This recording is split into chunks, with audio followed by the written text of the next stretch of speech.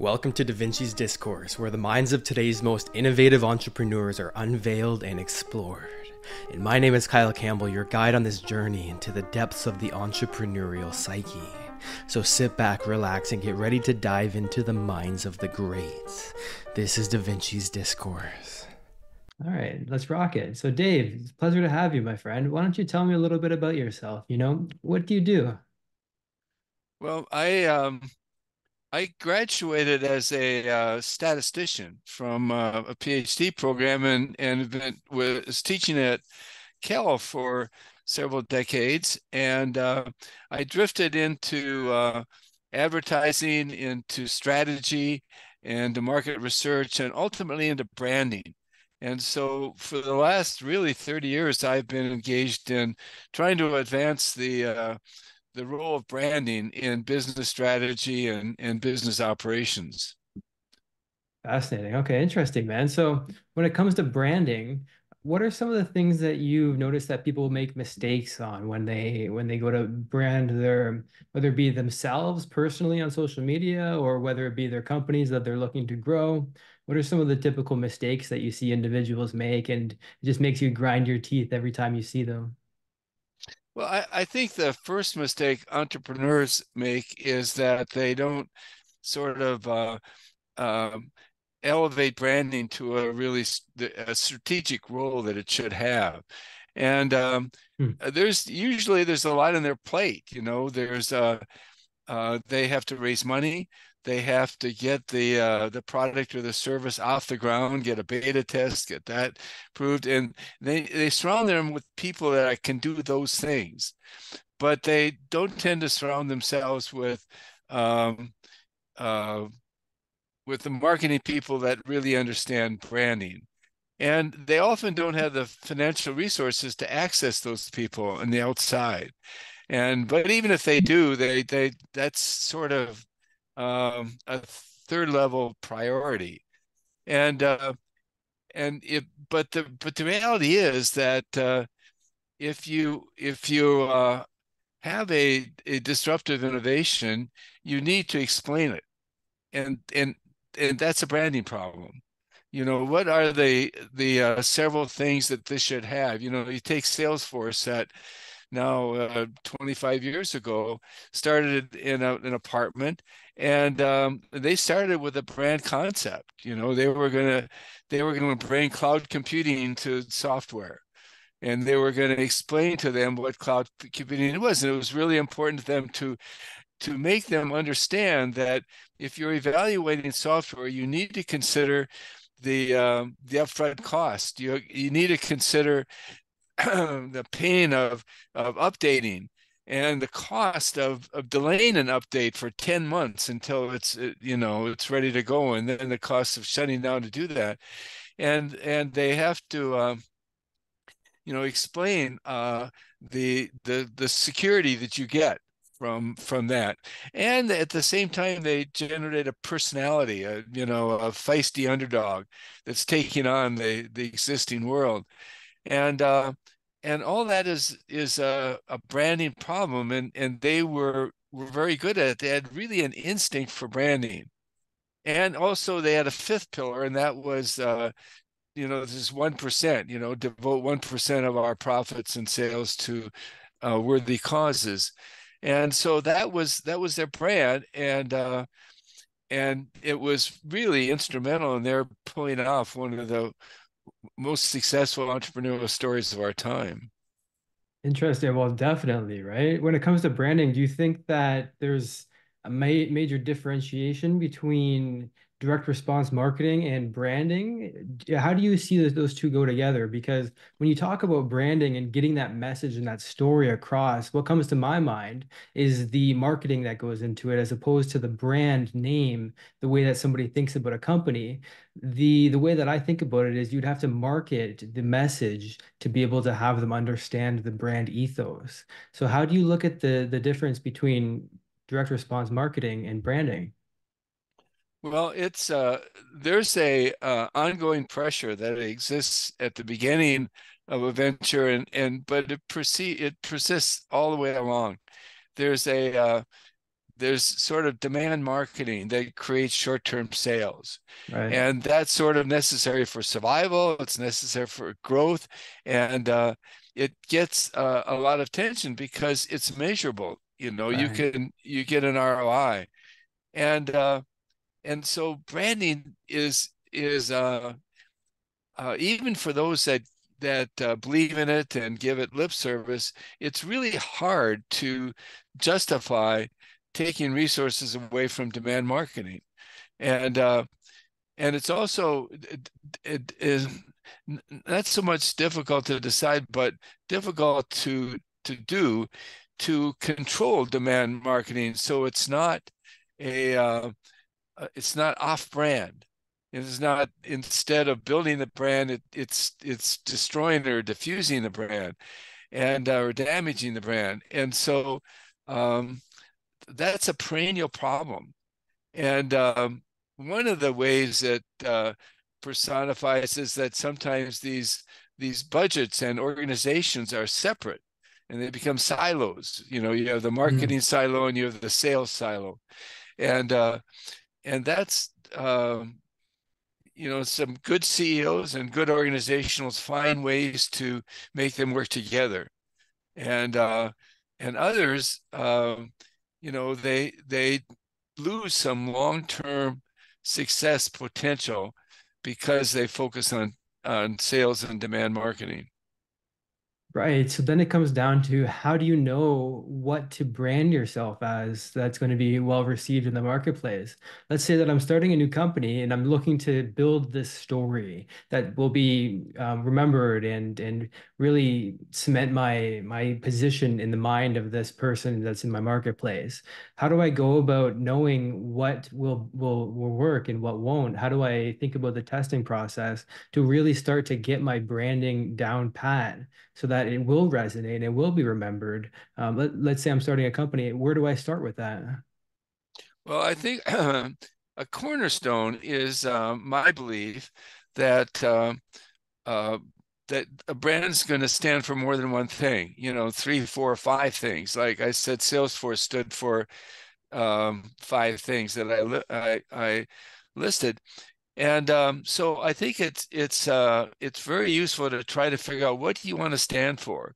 When somebody says, what do you do or why do you do it, you can use these five things as a structure to communicate.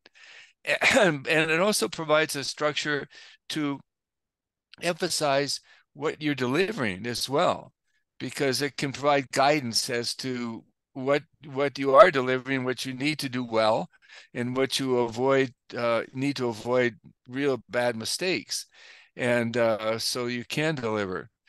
And so I think that's one sort of approach to do that. And then once you get these pillars, like the idea that if you have software in the cloud, you don't have to have this annual upgrade thing and all that goes around that. And then you can build that out and find ways to communicate it. And also, of course, find ways to make sure you're delivering on it.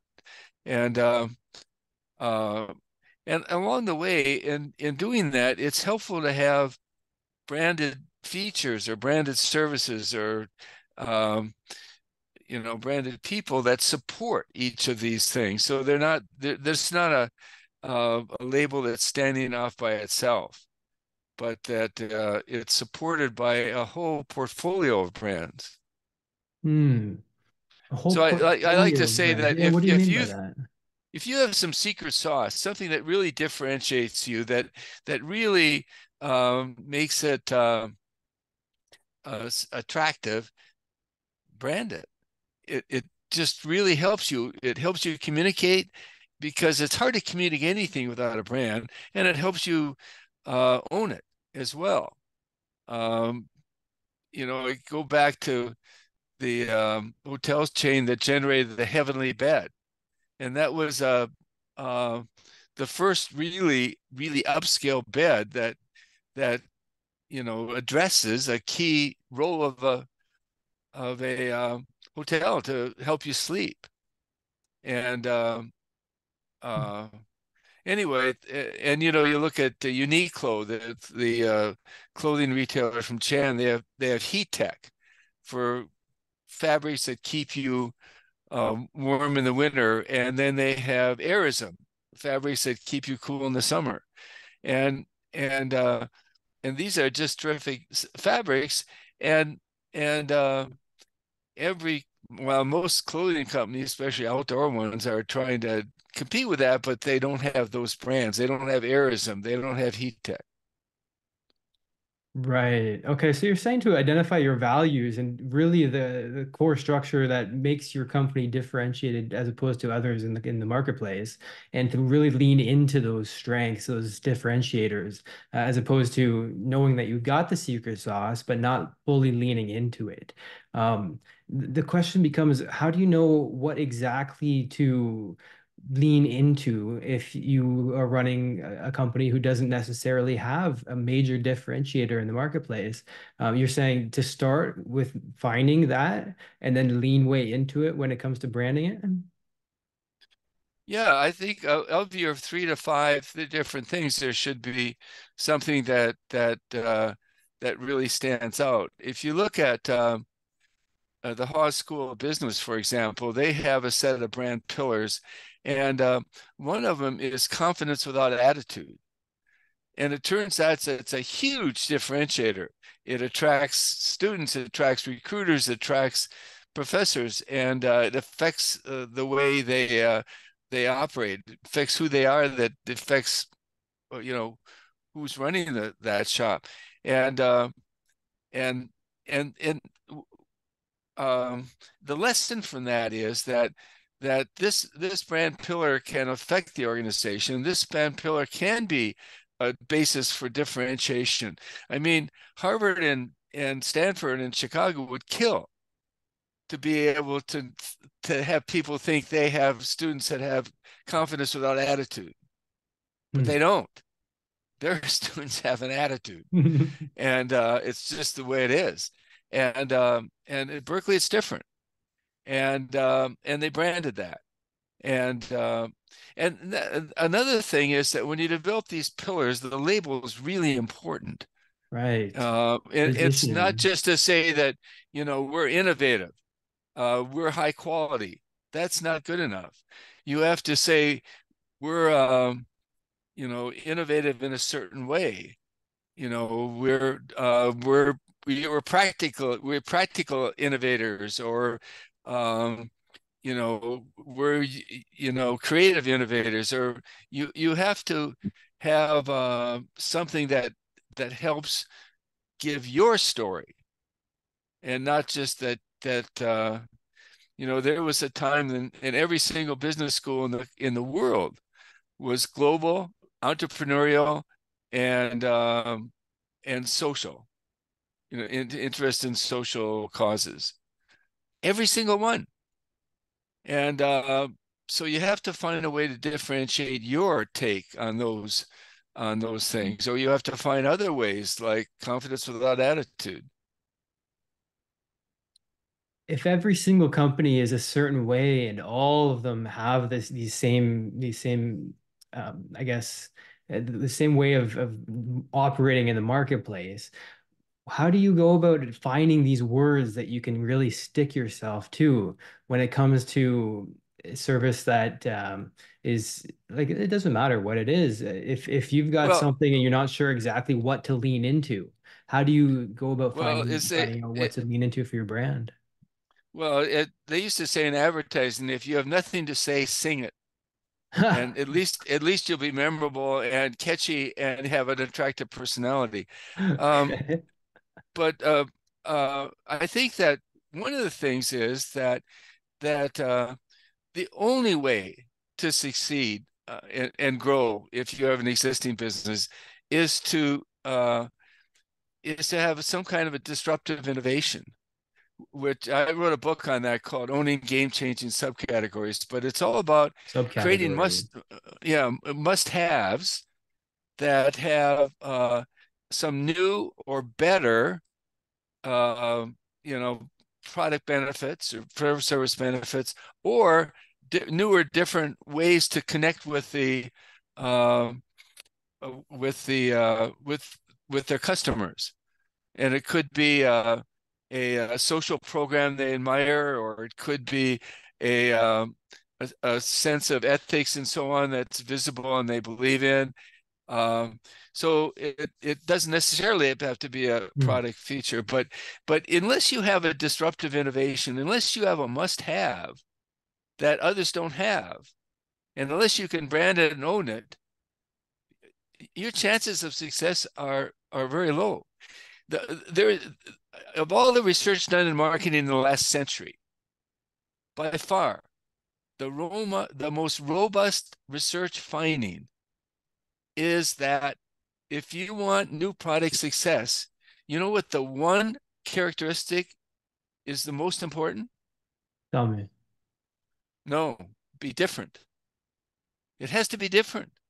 Right. Um, it, it Think and different. if you look at all these, really seriously, you look at all these studies on new product success and what predicts new product success, it's always, always, always different.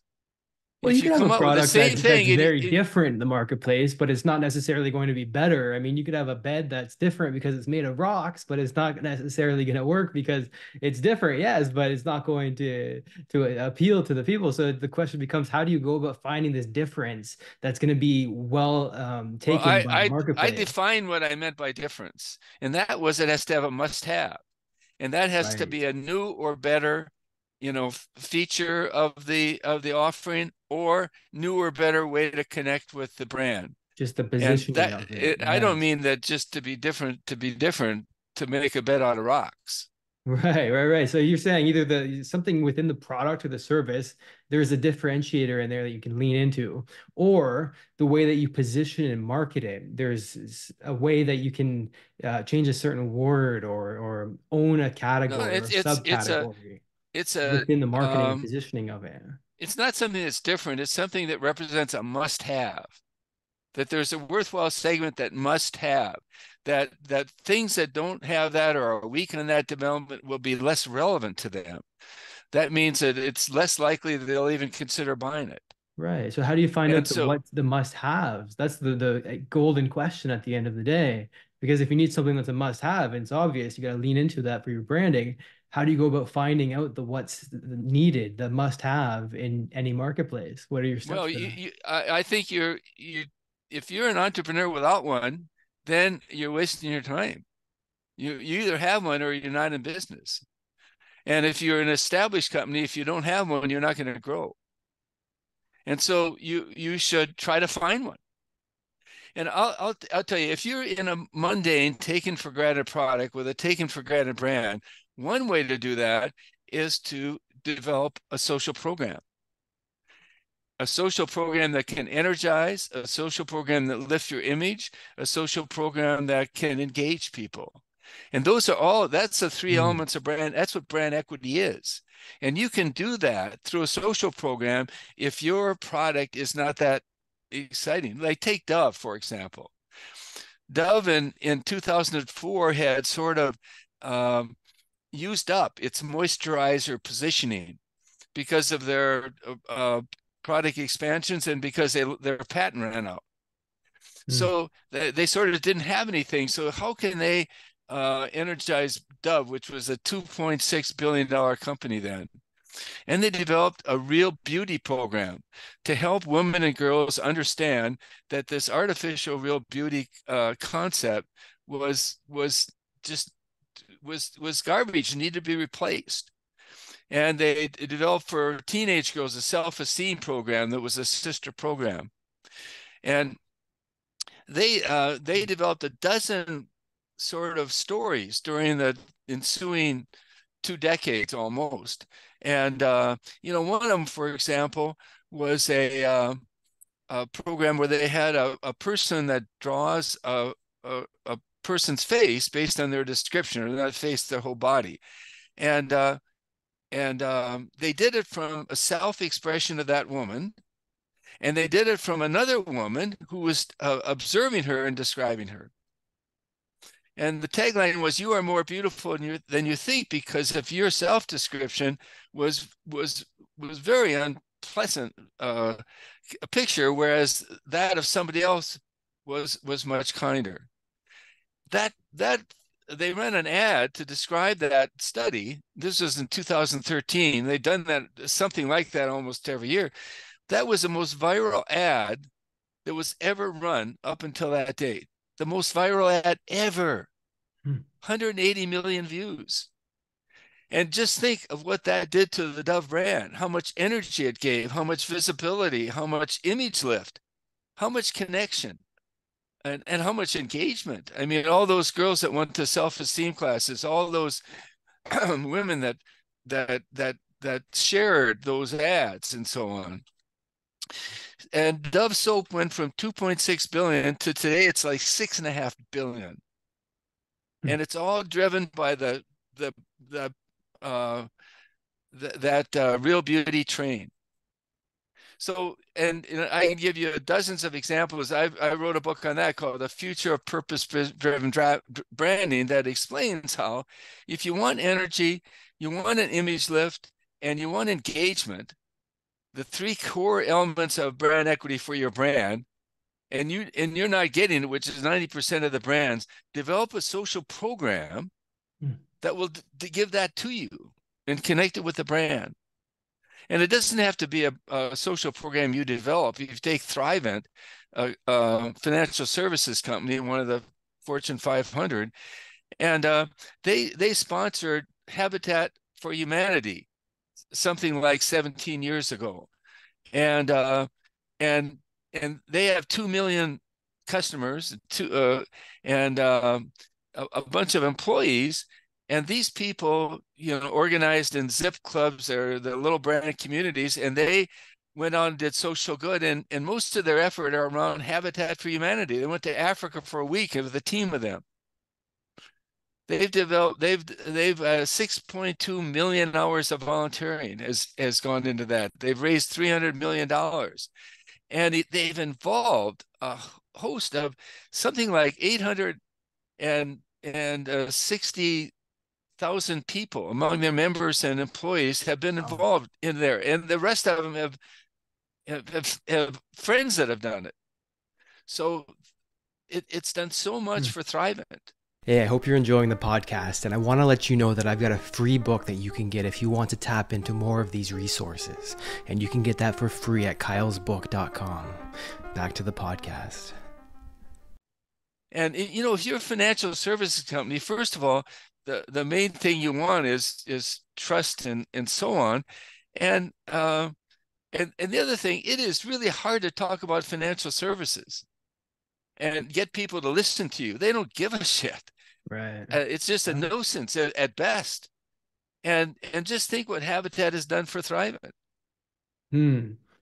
So you're saying to go into something, and it's so interesting because when you lean into one of these social programs, it's a self-perpetuating machine that you're building because the traffic is built into the concept itself, because the people will share it on social media or they'll tell their friends about it, which gets more people involved, which then perpetuates this feedback loop.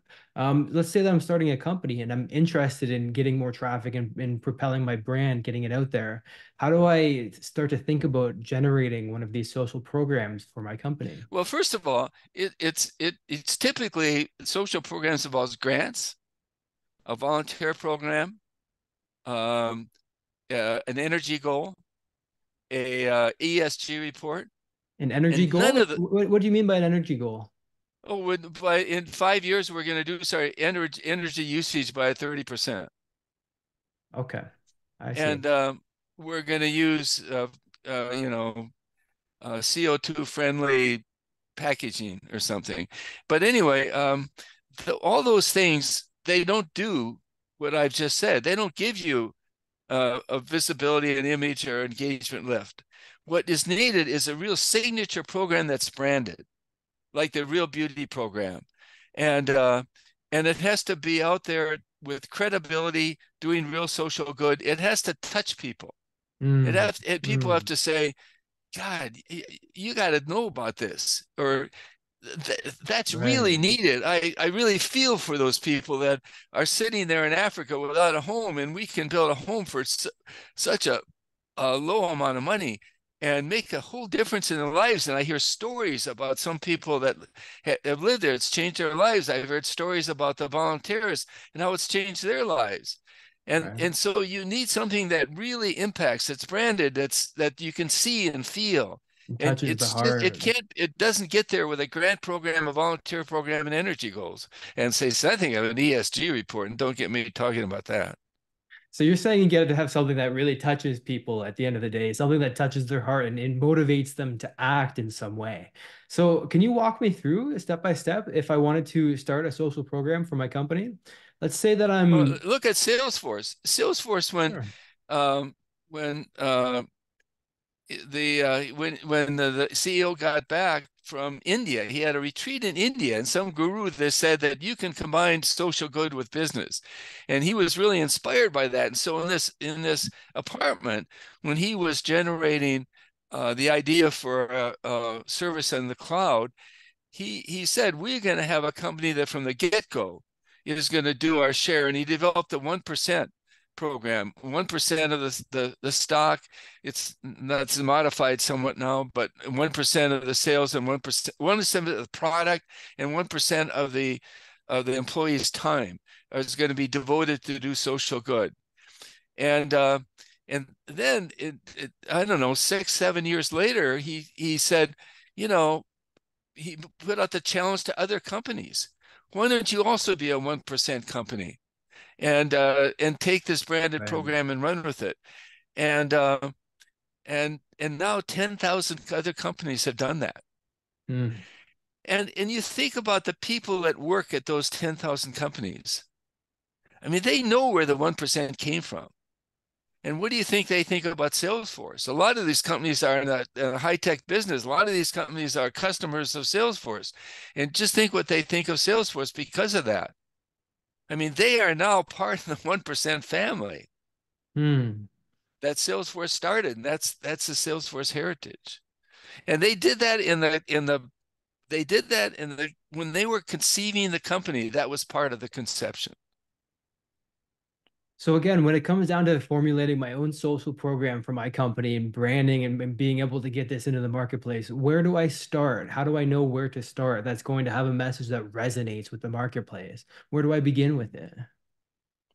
Well, in the case of I don't know how it started at Thrivent, but my guess is that some people were volunteering for Habitat, and then they got others and others, and pretty soon there was several dozen, and pretty soon there was several hundred, and pretty soon they went. I don't know if they went to the top management, or the top management saw that and said, you know, this seems to be working on a small scale. Why don't we scale it up?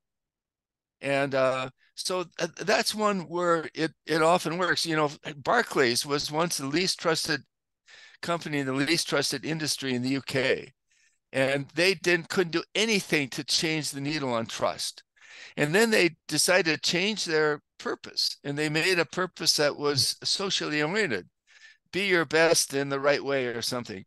And uh, and they had employees to create programs, and the employees created 40 programs, and they zeroed in on 2 or 3, and one of them was the digital eagles, which were to help older people and younger people adapt to the digital age so they could thrive and not just get frustrated. And they made stories out of that. One was Steve Rich, who's a footballer, a soccer player that could no longer play because of injuries, and he started playing walking soccer. He could do that, and he wanted to develop a website, so he went to the Digital Eagles, who helped him develop a website, and they told a story about that.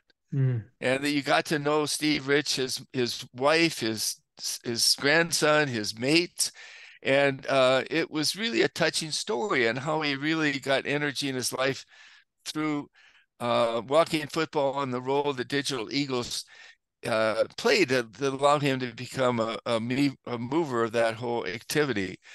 And so they started out, put out these stories, the Steve Rich story, but other stories and other programs, and they're trust went up 42%. Wow. It went up And the three and a right half story told in the times, right way. 3.5 times what it did under these product ads they were running Yeah. before that. Mm. So instead of focusing on the product and the features and the benefits like everybody focuses and preaches, why don't we talk about focusing on the impact that you're having in the marketplace, or the you can pivot the messaging instead of it being about the product, being either about the people or about the impact that the product has, instead of it's essentially like a meta benefit. It's the benefit of the benefits, right? There's a certain well, you can look at it as a hierarchy of benefits that and so you're talking about going up to a higher benefit at a way that it scales and is able to be grasped by more people or at a deeper level. I'm still struggling with finding out how to figure out what to use Well, as anyway, that first of all, you branding. should realize that you're not changing from pillars around your offering to the social pillar, but you're adding a social pillar, and that's helping you in the aggregate be more differentiated and more attractive.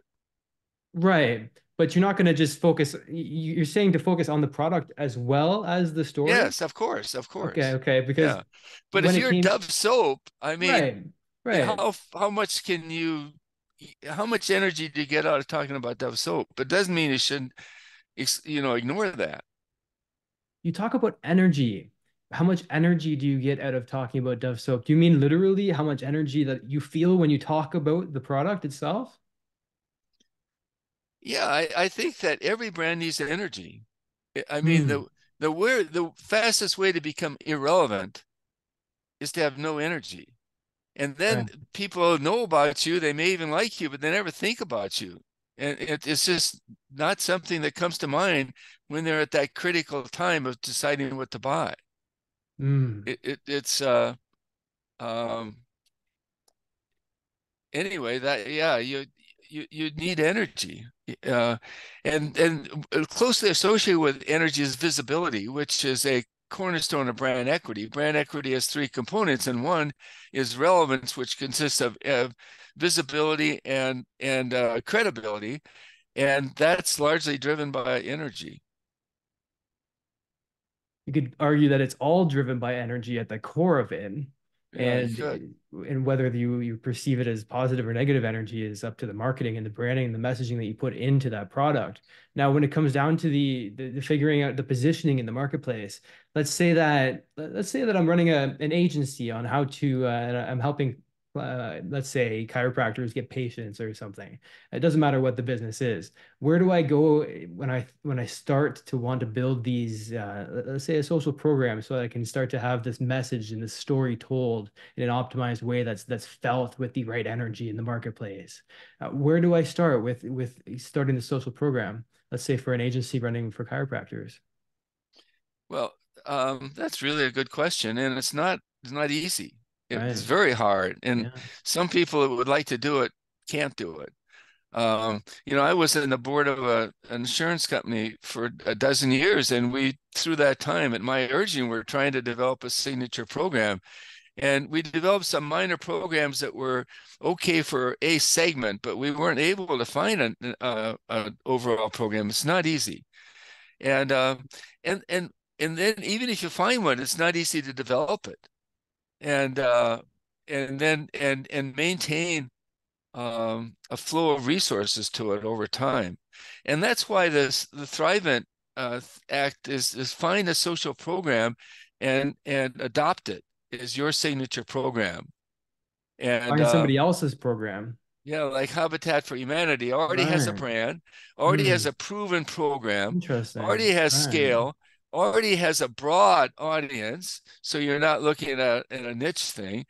Um, like the insurance company, we developed a program where we had teddy bears that the patrolman could give to kids that were involved in accidents.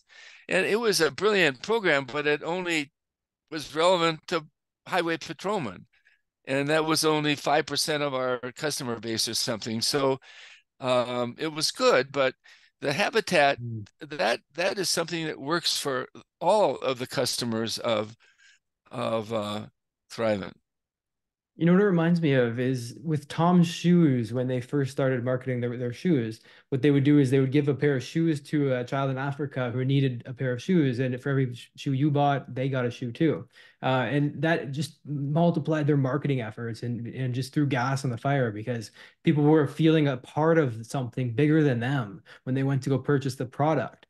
Same with this company, I think it's a t-shirt company, 10 Trees Apparel, where every t-shirt you buy, they plant 10 trees. And so you're saying that you can connect and sort of latch on to a greater cause than what your actual physical product is or service is, and be able to leverage what their positioning in the marketplace is by associating yourself and your brand with them, and by simultaneously doing good for humanity and for contributing to that cause. You're also having the monetary benefit of attaching yourself and the perception of Yeah, and yourself the with attachment their problem. perception that they've spent billions of dollars on, maybe. Mhm. And the attachment problem, it should be emphasized, is the following. You want people that in the Thrivent community to recognize that Thrivent is partnership with Habitat. You don't give a rat's ass whether the people in the Habitat community know that Thrivent is a partner. That doesn't matter. It does though, because that opens up a potential joint venture partnership where if you got them to promote your product by having them want to reciprocate because you promoted their product or their story, that if they were to just do one deal with you where they promoted yours, that would be a potentially massive opportunity where that joint venture could, it's an extra bonus of sort of attaching yourself to their brand. You can say, hey, look, I've been able to get your message out to this amount of people. What if we did a campaign together? And you see that happen all the time when let's say a product partners up with a known charitable organization, and then they'll do a collab together. So it does matter because if they can, one promotion would just change everything for a company if they had that awareness. And you're potentially opening up the door for that kind of a joint venture. What do you think about that angle of it? No, I think you're right. There are certainly uh, uh, if Habitat has Thrivent on their website, Right. and the people that are exposed to Thrivent, that and there may be some of them that would become Thrivent customers, but we're talking about minute percentage there. But there are other situations in which there could be, in a B2B case, maybe somebody, a client could drift in that direction, and that's fine. But uh, the task of making Habitat users in general, which are such a broad spectrum. They're not even, most of them aren't located in the areas that Thrivent operates, is not necessary. I mean, it'd be a plus if it happens. Like you said, it can happen in certain circumstances, but the focus should be on the the Habitat employees and customers. They're the ones that need to know and feel the partnership. Mm. How do you know what partnership to make? How do you know who to attach yourself with that's That's going to be that's a resonant in the really, marketplace? really good question. That's a really good question. Now, Dove is came to market in 1890 or something as the beauty bar because it had this Mm. moisturizer, and Yeah. they no, it was 1955. Sorry, and some product in the Second World War was very gentle on wounds and so on, and they used that and created the moisturizer. Mm. And so they called it a beauty bar way back when. So they have some kind of legitimacy in thing in beauty, but it's still kind of a reach. I mean, they're making soap, and this is beauty. So it's still a reach, but there is some. And with Thrivent, I mean, this is financial services, and they're building homes. I mean, there's no connection at all. And yet, in both cases, because of their passion, because of their long-term commitment, Mm. it's not regarded as phony or contrived or anything. It's very authentic. So but it's a really good question. It's not easy. I mean, the first place to look is to say we've got a product and operations and a customer base. Is there any way that we can leverage that to help a social program?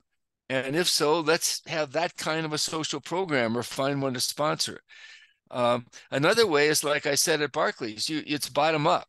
You have uh, employees that are engaged in social programs, and some of them are sort of working out well and creating a lot of interest and a lot of energy, and it's growing within your company. Maybe let's grab that and scale it. That's what Barclays did. Hmm. Um, and uh, I don't know I mean, those are the two main things. It's either bottom up or top down that's focusing on how can we use our resources and assets to where's that best served? Because then, uh, we'll have an easier way making the connection in people's mind, and we'll actually have more credibility that we're adding value. Right. I mean, you're subconsciously making the connection between you and a greater cause at the end of the day. And I love that you're making that connection like that while also contributing to a greater cause at the same time. It's a win-win for everybody involved. When it comes down to it, I mean, this is so interesting because when you're able to make that connection, you're formulating this sort of this bond with the clients. And so when it comes down to it, you got to know what they're already interested in, what your target audience is already interested in socially or at a greater level than themselves. And then you can tap into that. So it could even just be as simple as a survey or just asking your clients what their social interests are and be able to find a pattern and then attach yourself to the theme of the pattern that you're finding and that's emerging. Right. What do you think Yeah, about that process? I think that's all good ideas. I think I'd go beyond interest and look at activities. What do they do? Hmm. And Yes. and What what are makes they it doing socially, different? and so on. And so yeah, a real way to look at this connection is that you have shared values. Right. And this Yeah. is my value and my priorities, and I've noticed it's your priorities and your values as well. And so I have an affinity for you. Now, let's say you've identified a pattern in your marketplace and you've found something like a greater cause that you could be contributing to and attaching your brand name to. How do you actually go about tactically speaking, getting that message into the marketplace so that people understand that this connection takes place? What do you do to make sure that people understand that when they think Habitats for Humanity, they think of your marketing program? How do you tactically speaking integrate this into your marketing campaign? Well, the marketing campaign, consists of in that case, it's the highest level of communicating. It's engagement. These Right. guys are actually going to Africa and building homes, and they're coming back and talking about it to their families, to their friends, and so that's the ultimate way. And in the Dove case, a lot of the employees are volunteering to teach in self-esteem programs, and so they really get involved. And incidentally, a brand's target is needs to be employees as well as customers or Right. potential customers. Mm. It's really an important thing because you need to hire employees, you need to retain employees, you need to inspire employees, and that comes from the brand. If the brand doesn't able to do that, you're not going to be a thriving organization. Um, and so engagement is really important. The other thing is touching people, and one way to do that is with stories. Right. Lifebuoy Soap in India developed or sort of re-energized their washing hands program. And they gave it a brand called Help a Child Reach Five because 2 million kids below the age of 5 die every year. Yeah. And and they did a lot of things in schools, a lot of programs, a lot of cartoon characters, and and they just did a ton of stuff, a lot of events, and they put their program into 3 villages in India, and they did a video of each of these villages talking about an affected mother in the village. And One they did mother. one Yes. mother, and Yes. they put these videos out there. They got 44 million views. Yeah. Mm. 44 million views. It This touched is a bar people. soap. This is another bar soap. And Right. that's all it is. It's a bar soap. And Mm. they got 44 million views. And the point is that way to communicate besides engagement, and Lifeboy had a lot of engagement in this program in each of these villages, but the thing is stories. And uh, I um, I don't want to repeat myself, but I actually wrote a book on that too, called Creating Signature Stories. Mm. And it's about how do you create stories to tell this message, to let people feel real touched by what they're hearing. A story that has a real level, characters you can relate to, that has detail that brings it to life, that is something that you want to repeat and share. And Mm. so, really a good way to communicate, besides getting engagement, is to create stories. What are some things that And you've noticed in all the stories that spread like wildfire like that? What are some things you've noticed that they all have in common that we'd be able to replicate once we've found this brand or this greater ideal that we're attaching our company to through our branding? How do you go about telling that story through a marketing video, for example? there's How do you make that connection in a way that captivates people and engages them to share? there's no checklist of things that you have to have, but there's certainly a list of things that tend to make the story come alive. I encourage you to go to Lifeboy, Help a Child Reach 5, and watch a couple of those videos. I Right. encourage you to go to Barclays and look at something called the Digital Eagles at Barclays. Just go to YouTube, put in Barclays Digital Eagles, and you'll get a couple of videos and watch them, because they're both of those we know have impact, and you'll see um, uh, you'll see what works. I Googled it, and the first thing that comes up is exactly to your point. Roy, it's Barclays Digital Eagles. Roy's story. It's not a story about the masses. It's a story about one individual that they've pinpointed down to.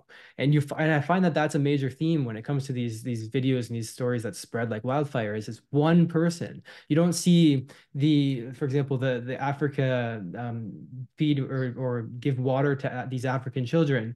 You don't see them talking about these whole communities that desperately need water. You see them talking about the one mother who every single day walks to the well 10 miles each way to bring back a jug of water for her family. It's that one woman, that one individual that the person can resonate with and have that connection, that human to human bond in a way that if it was the one to many, that you're trying to tell the story of everybody, which you are, but if you didn't have it down to an individual like Roy's story, then you wouldn't have that connection. The audience wouldn't have that one-to-one bond with the protagonist that makes them want to invest or to donate or whatever the cause may be at the end of the day. So that's a pattern that you notice. What it makes me think of is Coney 2012. Do you remember that? In 2012, there was a big, there was some sort of antagonistic figure in Africa who was doing horrible things to children, I think. And there was a massive upbringing in terms of the funding that was raised as a result of one of these. It was a 45-minute video, I think. I haven't seen the thing in freaking 13 or 14 years, but the way I remember it was a 45-minute marketing video that just took the world by storm and was able to raise millions and millions, hundreds of millions of dollars, and just by having this what it is you're tapping into something deep in our human nature is wanting to help others. It's something that we all share and have in common. You're tapping into that with these stories about somebody, some individual that really resonates to the core with you. Mhm. And I wonder if there's some sort of hero's journey that goes along with that. The Joseph Campbell telling the story that we all go through over and over again in our lives, hopefully to a greater extent each time. There's something in that, the same way that we were fascinated by watching a superhero movie, by watching the character evolve throughout time. You want to be a part of these stories, of having that feeling that you get when you're able to donate to a child in Africa and have them housed.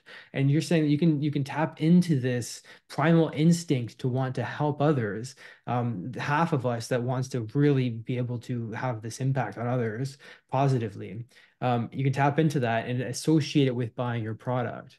And like the 1%, for example, you buy our product, 1% of the time our employees spend, of the profit that we make, gets donated to this cause. And so you're almost positioning your product as a byproduct of the cause at the end of the day, right? Would you put it Well, like that? if you wanted, if Tom's wanted um, to really connect with that, they should tell a story of a person that received one of those shoes. Yes. Yeah, but I've yeah, I think the hero model is a good one. There are others, but what I also say is that a story is an inefficient way to communicate, and you need to communicate some facts. So how do you do that? Well, one way you do that is to use a story as a vehicle. If you put the facts in front of the story, then the story becomes, let me tell you a story that illustrates what's behind these facts. You can have the facts built into the story, or you can have the facts follow the story and say after the facts then motivate the story motivates the facts. It Right. provides a reason to listen and remember the facts, whereas the facts appeared by themselves, they wouldn't be remembered.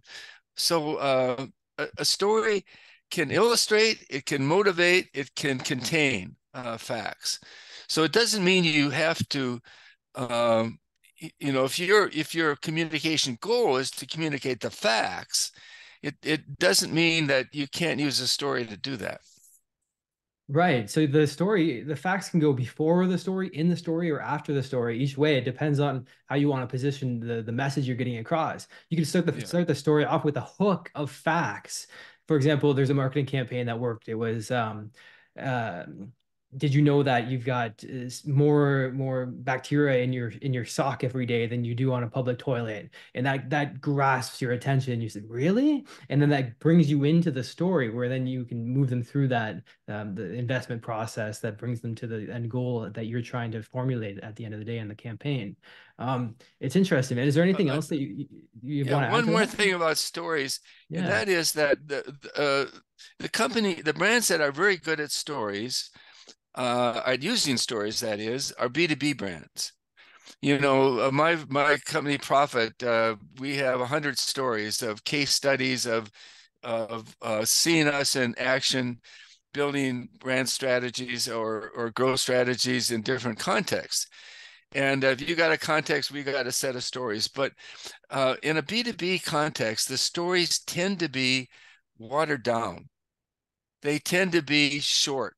They follow some format, Right. and they don't tend to excite you. They don't tend to be something you'd want to share. You don't have any Mm. aha, and that's partly because clients are reluctant to to admit that they were some stinkhole, that they needed something to get out, or they think that somehow what they did was proprietary, and if others know about it, they'd copy them and they lose a competitive advantage, or this instinctively shy and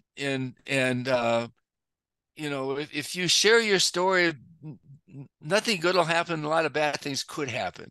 So whatever it is, these stories tend to be watered down, and so that's really I think the problem for most companies is to buy onto the use of stories and develop them. For B2B companies, the problem is not that; it's to make the stories come to life. Mm. to come to life. And you're saying that there are all kinds of examples you can model to make sure that you do make that story come to life in a way that if you just try to do it on your own, because what you're tapping into patterns that have been shown to work with humans in the past. And if you model a campaign that's been able to elicit the same emotions that you need to elicit to get them to buy your product over here, you model a campaign that's worked. You plug your initiative in with your target audience and your product, and you can formulate sort of encapsulate something that you can bring to the marketplace and have these the associations of your company equals X social cause or X meaning in the mind space of the target audience. Is there anything else you want to add in terms of helping somebody who's listening or watching be able to better brand their companies? Is there anything that we've missed or that you'd like to No, Kyle, mention? it's been a pretty productive hour. I think that you've covered everything, and thanks for having me. It's my pleasure, Dave. Absolutely. Thanks for sharing your knowledge, man. You're definitely an eclectic, carrying lots of wisdom, and you can see it radiate off of you. So, my friend, thank you so much for coming and sharing your wisdom with us. Sure. All right. I hope you enjoyed that podcast episode. And if you want to get a free copy of my book, go to kylesbook.com and you can get a copy there. I'll talk with you soon.